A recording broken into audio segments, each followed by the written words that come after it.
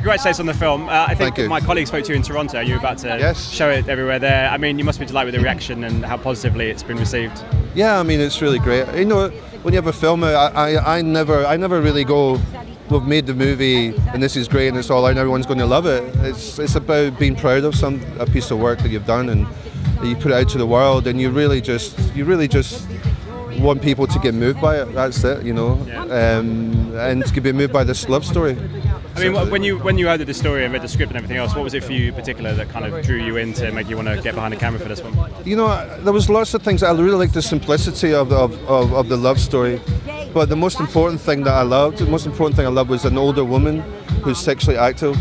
You know, she's a woman in her 50s, you know, and she's a strong woman. She's badly behaved. She was a kind of flawed character, but you kind of fall in love with her. You see why a young man would want to be with this woman.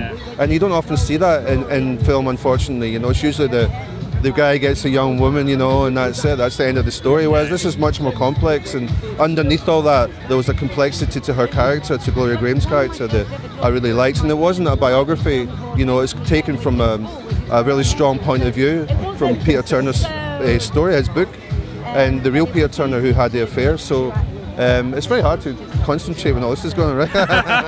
Am I just talking shy? All this activity. No, it's fantastic. Let me ask you about the casting first with Annette. I mean, didn't think she could top all of her amazing roles, but she keeps topping it every single time. It must have been amazing to work with her. Yeah, she makes you better. She makes you much better as a director, because it's about observation with Annette. She just needs the slight adjustment, or she needs you to really listen. She's a student and she's a master at the same time. You know, she really wants to get to know Gloria. We had a big, long rehearsal time, and so everything was done properly. Like sometimes in movies, you're just glad to get there. You know, you're like, okay, rehearsals. We don't need rehearsals. We're just going to get there. We don't want people to run away. This was the opposite. It was all about detail, and Annette's all about detail, and that's what makes her so extraordinary. She's method, even though she'll say she's not. To me, I've never worked with an actor that comes on set the way that the whole day is going to be. If she's doing a scene where she's ill, or she's doing a scene where she's dancing, she'll be dancing all day, or she'll be sitting in the bed and nobody will want to talk to her because they'll all be walking about in eggshells. And I love that, you know, because it's even her presence oozes that respect and oozes excitement about what she's going to do. So the whole crew are just really excited to have her there, and we're all excited to have her there. But at the same time, you've got to direct. So, you know, you just can't be going like a kid, you know, oh, this is great, you know. So you have to direct, but she listens and she learns from you as well. As I just learned so much from her. As with Jamie as well. You know, Jamie is extraordinary. Let me ask you about Jamie. I mean, his performance is fantastic, and the chemistry between the two is fantastic. I mean, did that kind of come naturally between the two of them, or was it part of the kind of audition process? I think there's a bit of a yin and yang with Jamie and Annette, you know. Annette's the student and Jamie just comes in instinctively. He's such great instincts, you know, and he knew this character Peter Turner very well. He knew the essence of him, you know. He didn't particularly, I mean, he spent some time with the real Peter Turner, but that was not what I mean. I mean, he just knew the underscore to who this person was, and he played it so well, you know. And he was incredibly, because a lot of it is on him. Every scene I put a camera, like, just quite literally as close as this one is to me, and it's quite intimidating having that. He loves it.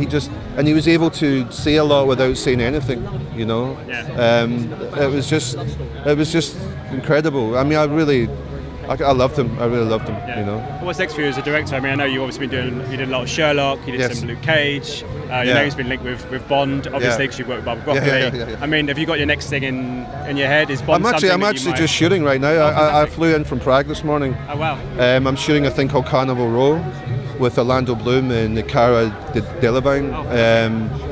It's a big TV show for Amazon. So look out for that. I think it's going to be. It's a Victorian fantasy piece. It's really cool. I've seen some set photos. It looks probably. Yeah, there's been lots of paparazzi. I mean, just quickly on Bond. I mean, is that something that somewhere in your future you'd ever think about? Or? Yeah, I would love to do a James Bond. Of course I would. I would be lying to you. It's not going to happen this time around, but you know, me and Barber just love working with each other, and you know. I would quite literally, if I could work with Barbara Broccoli every day in my life, I would be a happy director, you know. So whatever she asks me to do, I'm going to do for her, you know. We'll see. So, you know, a third unit pickups, I'll do it. Why not? Yeah, exactly. Listen, I hope you have a great evening. So Thanks nice for your time. To meet you. You too as well. Take care. Ladies and gentlemen, you're watching Hey You Guys. Hey You Guys, huh? Hey You Guys. Is that from the Goonies? It is indeed, yes. Nice. Hey You Guys!